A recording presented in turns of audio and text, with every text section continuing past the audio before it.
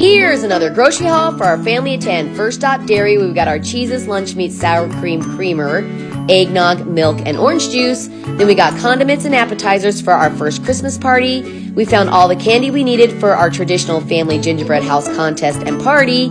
We picked up drinks for Dad, drinks for Joshy's Lunchables, and drinks for our party on Saturday. Plus, we got our fruits, vegetables, specialty cheeses, and lunch meats for our charcuterie board.